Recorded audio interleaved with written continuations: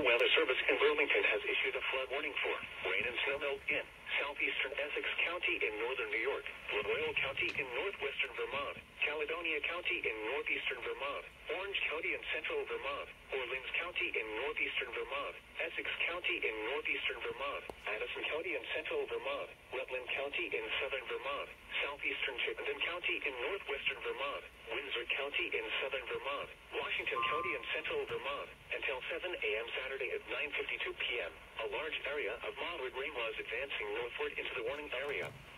Area streams and rivers continue to run high with several reports of ice jams and flooding across central and eastern Vermont this evening.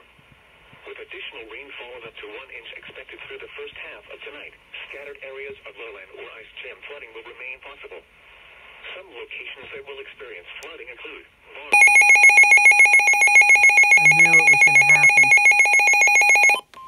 The National Weather Service in Albany has issued a flood warning for South Central Hamilton County in eastern New York, northeastern Fulton County in eastern New York, until 10:30 a.m. Eastern Standard Time Saturday at 10:28 p.m. Eastern Standard Time. Local law enforcement reported flooding along Route 30 between Wells and Northville due to an ice jam. Water is over Route 30 in spots.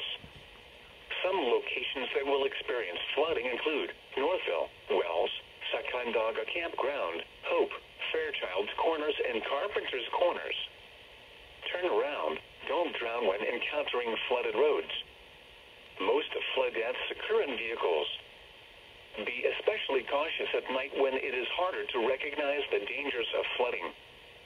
Please report flooding to the National Weather Service by email at alb.stormreport@noaa.gov, on Facebook at www.facebook.com/NWSAlbany, or Twitter at